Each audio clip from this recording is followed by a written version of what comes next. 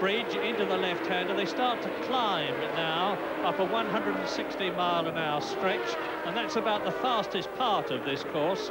It's a lot slower in terms of flat-out speed at maximum than many of them, but it's very demanding in the section that they're getting to now. There's a left-hander, then there's an 80-mile-an-hour right-hander. They go through a chicane, and then they start dropping. This is the chicane. There is Mansell leading Senna, followed by Schumacher, Berger, Brundle, Alboreto well up, Thierry Boutsen, Alesi, his teammate Capelli, Eric Comas, Johnny Herbert. And so now they are on the stretch at about 140 miles an hour, dropping down. They're on the other side of the valley. And believe me, this is going to be a very hard afternoon's work for those drivers out there. It's extremely hot, and this is a very physical circuit, as you can see with that long shot we had just then. It's a very twisty track.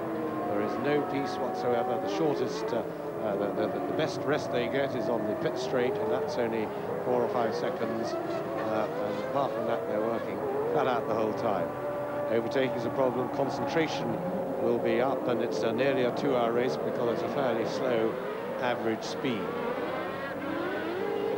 And patience will be the order of the day, apart from the blind, the big race for the first corner, because this race last year was won and lost in the first 4 or 5 seconds from the start to the first corner. Remember, Senna got in front and fended off the attentions of the Williamses for the rest of the race and all other comers. Boutsen, 2 or 3 years ago, was able to do the same thing, lapping much slower than his pursuers. And if you're saying what a ludicrous situation, that the race can be decided in the first 5 or 10 seconds, I certainly would not disagree with you. But that's the way it is. There is Patrese, there is Mansell, 77 laps.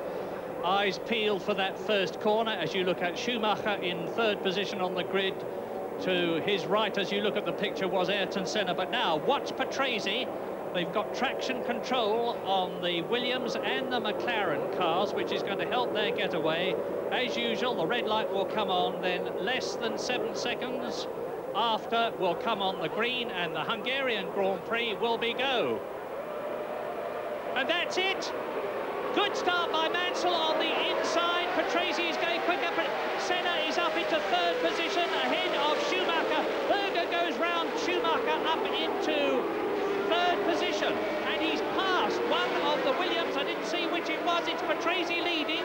It is Senna in 2nd place. So already the McLarens are ahead of the man who hopes to win the World Championship here, Nigel Mansell, in 4th position, tailed by Michael Schumacher. So Patrese, Senna, Berger, Mansell, Schumacher, Martin Brundle is in 6th position, and they're streaking away up the hill now. And that looks like Johnny Herbert to me. What a disappointment, and Ligier behind, and I should think that was Comas, because they were in the vicinity of each other on the grid, and a pity for the Englishman, but so much depends on the first corner here. Now up in front, Patrese leading. Now Mansell, I think, has given us a clear statement of intent, unless he's got a problem with the car right off the line, because he took it very easy. He's dropping right back. One almost feels he's got a problem, but either that or he's decided to take it conservatively.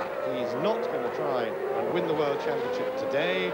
He's going to pick up points. He's going to try and be sure. And I think that's no bad policy by Nigel Mansell, but he's fallen back a very long way on this first lap.